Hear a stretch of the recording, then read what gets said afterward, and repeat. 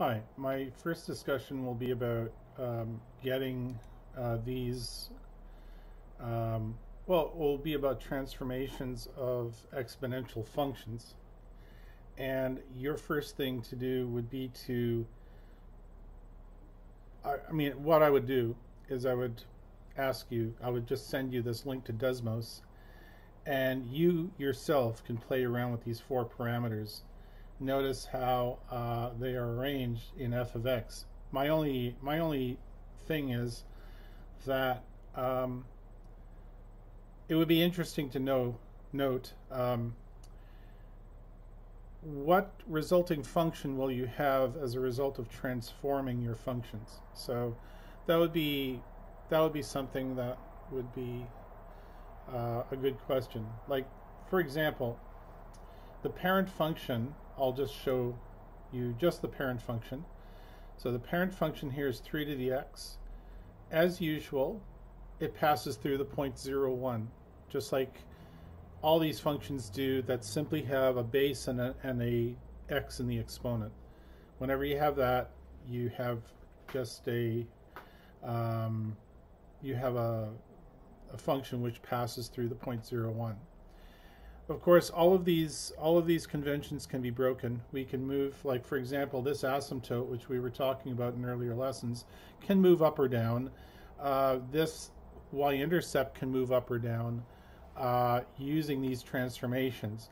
At the same time, this curve will either become more gradual or more steep, or you will end up with a decreasing function or an increasing function. Right? And as we said earlier, a exponential function typically increases or decreases throughout its domain, meaning that if it's increasing in one part of the domain, it's increasing in all parts of the domain. The other thing is, if it's decreasing in one part of the domain, it's also decreasing in all parts of the domain. We showed you that in an earlier video. I don't want to have to rehash that. Just go back to the earlier videos regarding some of the properties. I think it was linked to 3.4, if I'm not mistaken, maybe 3.3. But I'm just going to show you, we're just going to discuss this in general. This is a very brief lesson because I really think you would learn a lot better simply by doing this stuff yourself. The first thing I will say, and if you really are stuck for time, you can just hear me say this and just stop the video and move on to the next lesson if you want. This might be all you need to know, that the transformations of an exponential function run exactly the same way as transformations of all other functions we've seen in the course. There are no changes to any of the rules, even though it may appear that something else is going on, some other kind of strangeness is going on with these exponential functions. Well, no, it's just the nature of the curves. It looks strange, but really a shift so many units this way is just like a shift so many units this way for all functions. Or a shift so many units this way, or a stretch this way, or a stretch or compression this way, kind of thing. They're the same for all functions, and exponential functions are no different. If that's all you need to know, then just do the homework exercises just to verify that you completely understand this totally. Otherwise, you can stick around for the rest of this video. It won't be, I promise this won't be a long lesson. There isn't much to say. First of all, notice that when I wrote g of x, I did it using the same convention as we used for all other functions in the course. We have a times f of some, stretch factor like this called k. I'm calling it k now. I don't know what they call it in the book. What do they call it in the book? Just hold on a second.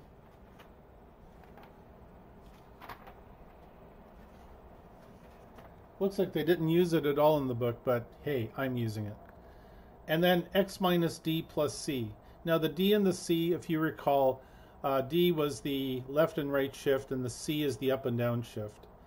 if you notice one of the consequences on a curve like this of an up and down shift is that this horizontal asymptote is going to move up and down with the up and down shift. It kind of makes sense, doesn't it? And it'll move c units. In other words, the asymptote itself will move c units along with the up and down shift. The left and right shift, however, what does that change? Well, it can change the x-intercept, or sorry, it can change the y-intercept, and also the k could possibly change the y-intercept as well. Manipulating a does not change the x-intercept. Actually, no, it does. No, that does too. Matter of fact, why don't we just prove this to ourselves? First of all, notice that when I click on g of x to show its graph, it's totally not the same graph. And that's because some of these coefficients are not really set to where they should be. We have a equals 1 and k equals 1, but it turns out really this is shifted up by 1 unit. And notice the consequence of shifting the red curve, the original parent function 3 to the x, up by 1 unit, in that the asymptote is now y equals 1, the horizontal asymptote. And also the c also changes the y-intercept a fair bit. Okay. Now, let us, another thing too is that the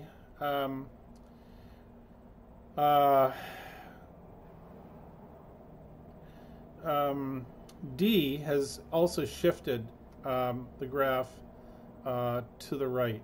So I have D equals 1. Notice D is positive 1, but notice there's a minus sign in front of the D, so it's shifting it in the positive direction, indicated by D equals positive 1. The negative sign is part of the formula up here, but if we now make D equal to 0,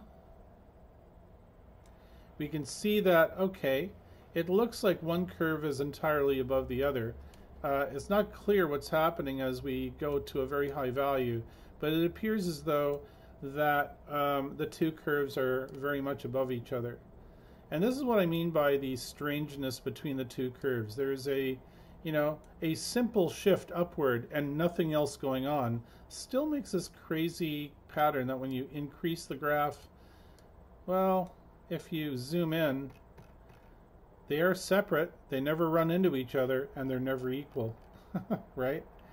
So this is a transformation, and it's a transformation upward by 1 unit. It just doesn't look that way here. It doesn't look like it's a transformation up by 1 unit, but it turns out that if we look at this and we go directly above that, the point here is directly above the point here. So don't get fooled by this optical illusion-y horizontal distance, because really the vertical shift only looks at the vertical distance. So even in a place like this, the shift is directly upward by 1 unit. So don't get fooled by that. It's a lot more obvious over here. You can see that we're going from 1 to 2, and we're going from 0 to 1 over here, roughly speaking. Not exactly though, because that's an asymptote, so it's really just above 0 to just above 1 kind of thing. Okay, that is that. Now, of course, to show you that I'm not bluffing, we'll manipulate C so that C is 0, and now they are both the same curve. Now g of x is equal to f of x. So g of x has a equals 1 and k equals 1, and the other parameters equal to 0. Okay? So, and by the way, this is true for all functions you will study in the course and all functions you will study in advanced functions in grade 12. This is the way it works. Okay? The default values are these. That a equals 1, k equals 1, d equals 0, c equals 0. Make the two functions equal to each other. Make the transformed function equal to the parent. Okay? It's when we start mucking about with a and k and d and c that then we get our transformations. Then the points occupied by the parent function become these transformed points by stretches and shifts and compressions and whatnot. Okay? So let's take one at a time. Let's look at a, and when we increase a, notice the blue curve, that's our transform curve. Red is always our parent function, right? Red is the parent function. When we increase a, well, that actually stretches everything upward vertically. Now, the thing is, you might notice a parallelism. It's like the horizontal distance is the same distance apart up here. Again, that's an optical illusion. Yes, they are the same distance apart. And there's a reason. Logarithms. Don't say that I said that, okay? But it's about logarithms. I just corrupted the youth of Ontario here. Okay, so logarithms, which I'm not supposed to mention, is the reason. You know, the shift, I think, is of log A or something. And the log of 10 is 1. And that's a shift of 1. Hey, look at that. It is a shift of 1. So we go to 10, the log of 10 is 1. And no, not quite, eh? It's just 1 and a bit. I don't know. Well, anyway. So if A is 10, okay. Probably, I don't know if the log is based on a base 3. But anyway, I'm not gonna go there. I'm not gonna go there. We're not gonna talk about logs. Okay, so that's the reason. Don't look at that shift. That's nothing. It's actually, we just stretched it vertically by a factor of 10. What does that mean? Well, it means that a point here on the graph, if you look at the y-coordinate is 1. You multiply it by 10, and you get that stretch factor. You get where that function is on the graph, right? On the transformed graph. So here we get 0, 10, and if we look here, we get 0, 1, and of course 1 times 10 is 10. So that's pretty obvious. If we go to here, negative 2, let's see, can we get negative 2 exactly? I wish we could. You know what? How about this? How about if we do f of, I don't know, f of 2. So f of 2 is 9. We'll do g of 2. Now, g of 2, if we're right about these stretch factors, g of 2 should be 90, right? Because we have to multiply 9 by 10 to get the other point. So g of 2 is, in fact, 90. You can see that right there. There it is. It's 90. So it's actually, any f of x is 10 times more than what it should be, and we can keep going with this. How about f of negative 0.1?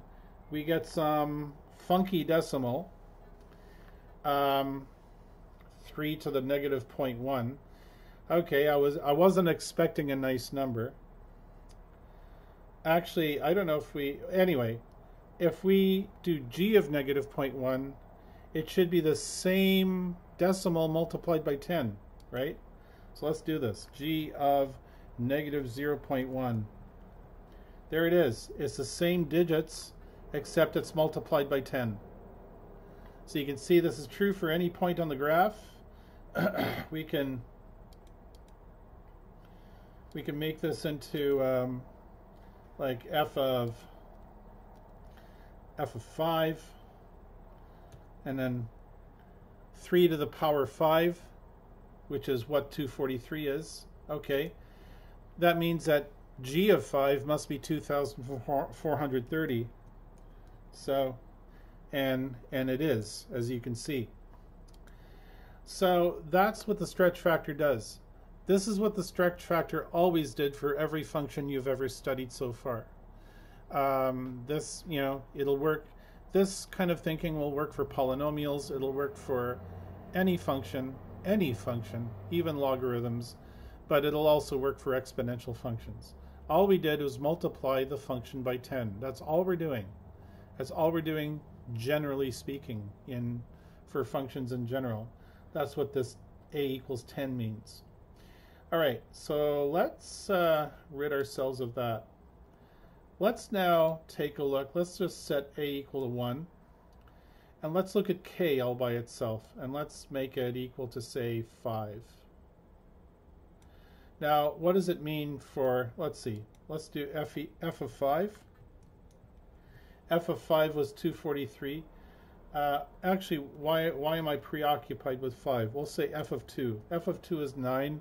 We'll choose a simple number, right? 3 squared. 3 squared is 9. And then we'll do g of 2. What's g of 2? What does that give us? Oh my God. 59,049. My God, that's amazingly huge. And why is that? That's because it's 5.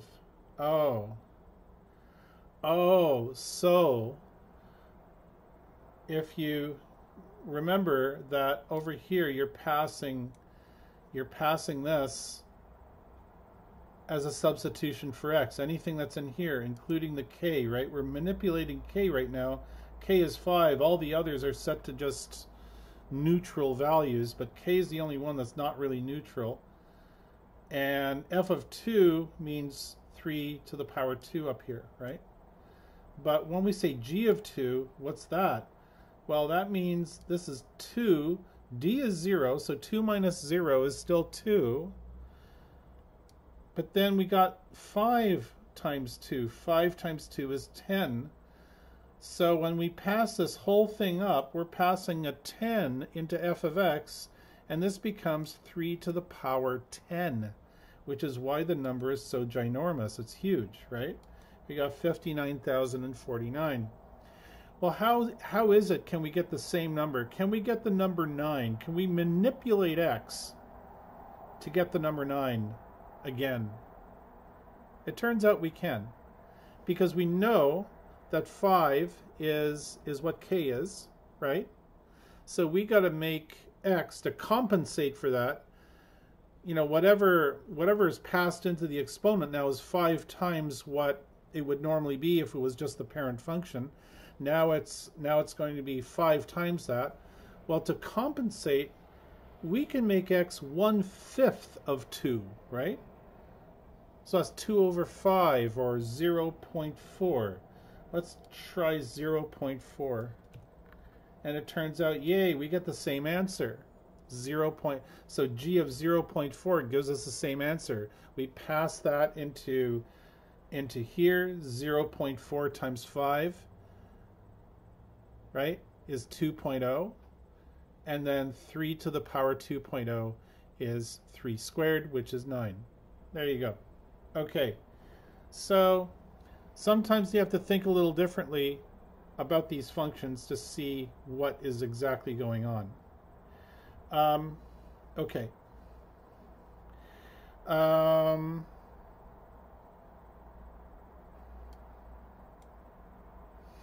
So 3 squared is 9. Oh. See, we got 2, 9. F of 2 is 9, which is the same thing as saying 3 squared equals 9. All right. Let's do something else. Of course, we could also, let's just restrict our discussion to a and k for a minute. What if a is negative? Well, if a is negative, let's just make it -1. Well, if we have 3 squared, the parent function is 9. But if we say g of 2 here, if this is g of 2, we get -9.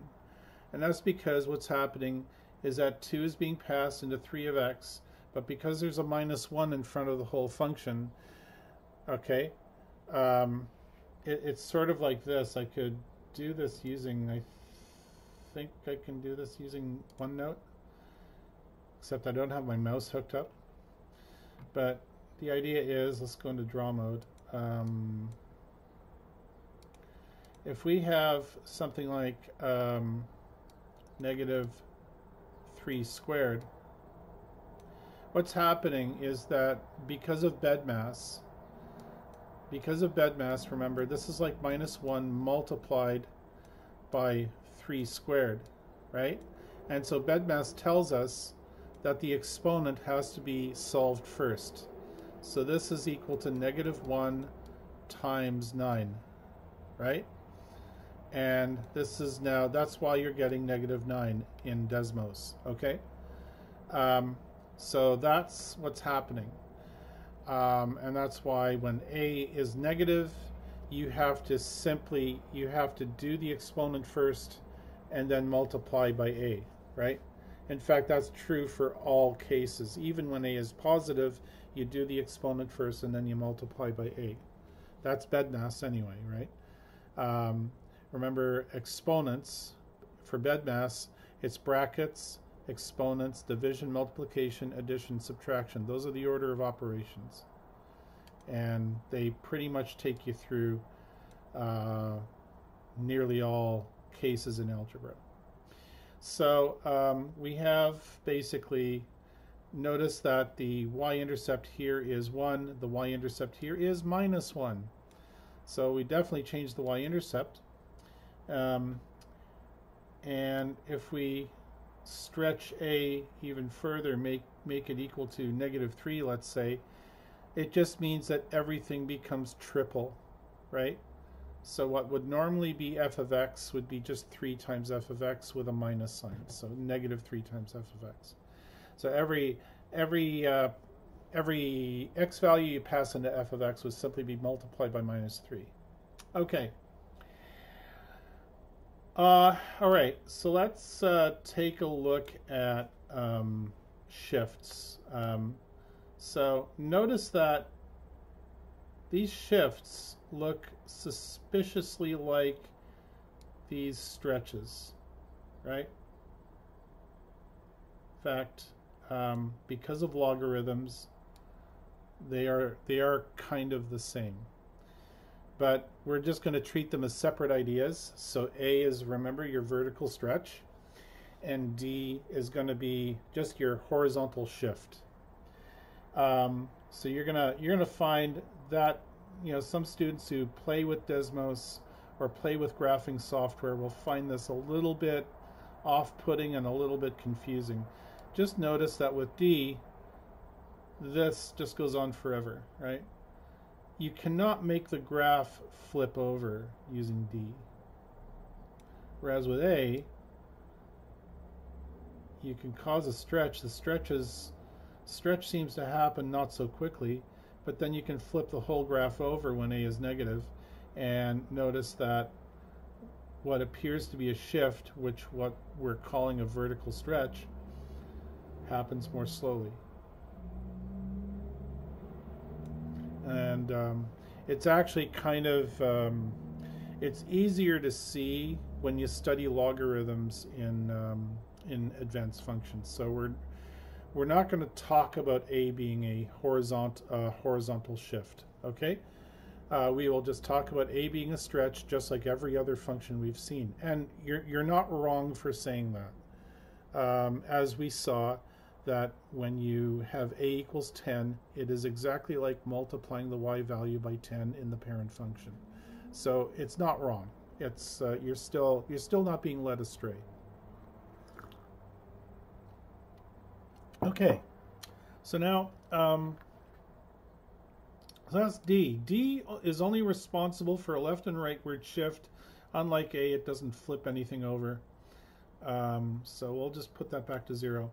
And then C is the upward and downward shift. Notice that using a downward shift, an appropriate downward shift, like say -2, for one thing, the horizontal asymptote is at -2. But also, the y-intercept gets moved around. That's another thing. And also, something that maybe you're not used to seeing. We actually have an x-intercept. We have a case where y equals 0. Which we haven't seen. I mean, we can flip A. You can't see that by manipulating A, or at least not alone. And you can't see it by manipulating K, at least not alone. We haven't messed with K yet. We haven't made K negative yet. But at any rate, there's C. And notice we can now here, if the horizontal asymptote is above the x-axis, it'll never go to 0. But when the horizontal asymptote is a negative y value, it does go to 0. It goes to 0 right over here at this strange looking number, 0.631. So what is that number? How do we solve that? How do we algebraically show that? I'm going to once again go into OneNote and let's see if I can. Let's just get rid of this.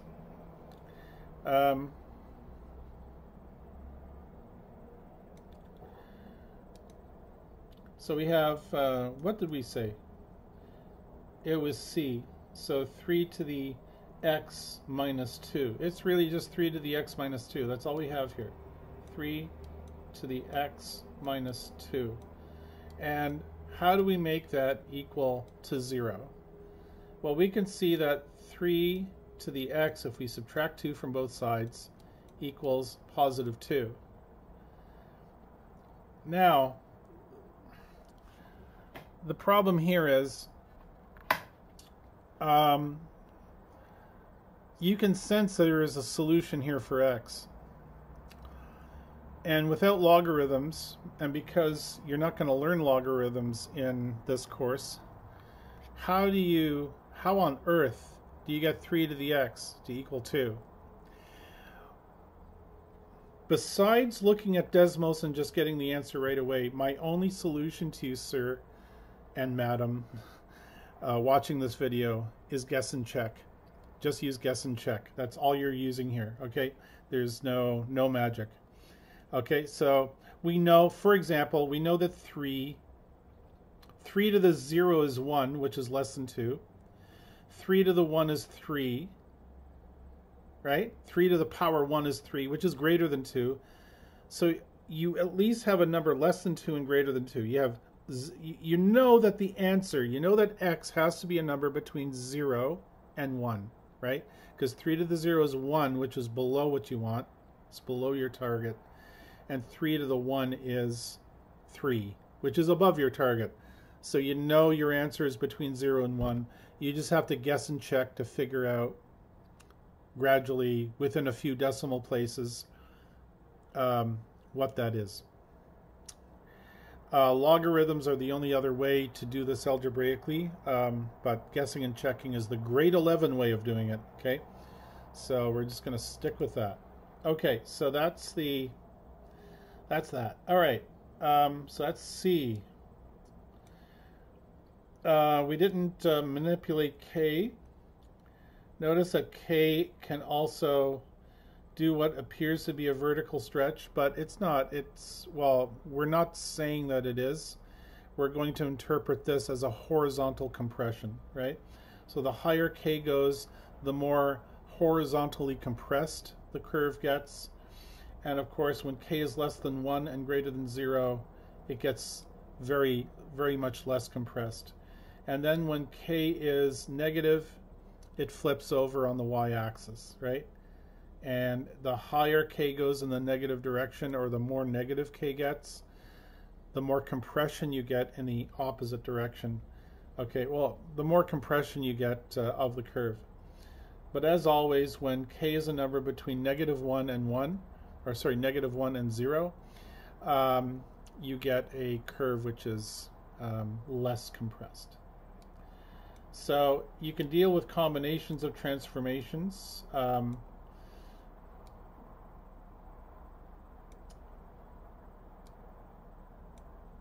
Let's make these into whole numbers.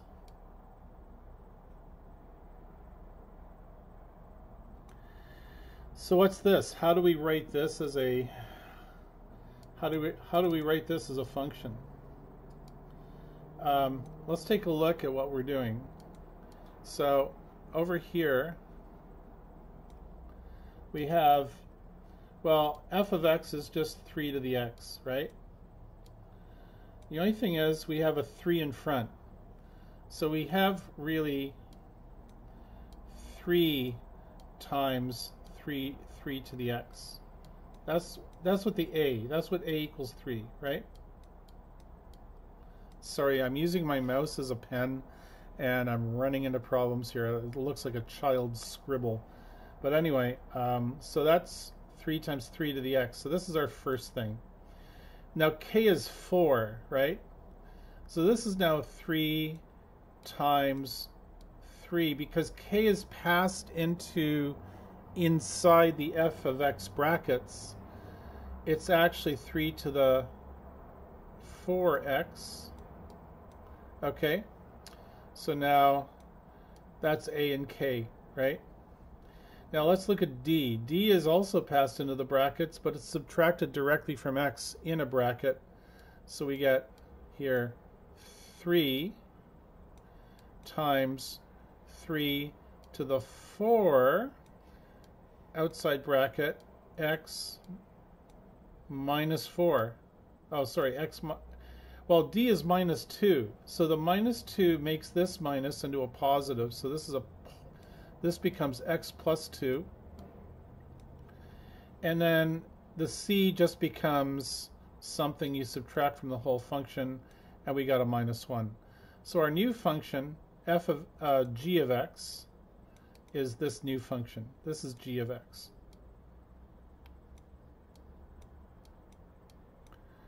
It's rather unfortunate I chose a 3 as my a, but you can actually simplify this function because of laws of exponents. Remember, this 3 is like 3 to the 1. So it's like adding exponents. So you can actually rewrite this without any coefficients. 3 to the, well, 4x is 4x. And then 4 times 2 is 8, and then we add 1 is 9. So we have 4x plus 9 minus 1. And that's our resulting function.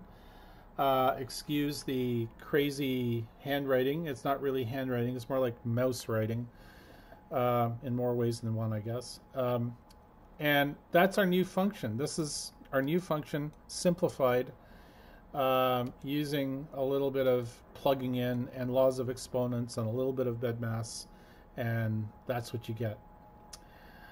Okay, so that's if you wanted to write the new function. If you wanted to figure out what kind of function you wrote, this is your function. Your parent function, remember, was this guy over here. Okay? All right, so that was your original f of x. This is g of x. This is the result we end up with after doing all those transformations that we just did in Desmos. All right, I am going to stop here. Your homework is, to be honest with you, I don't want to get too bogged down in, because you guys are doing a assignment for me, I don't want to get too bogged down in this section. So you're just doing the exercises in section A. I'm not too concerned about the rest of it, although we could say you can do numbers 1 through 10. I'm not going to ask you about the rest of it, although I could. I'm tempted to, but I'd like to get on with section 3.6, which is in the next video.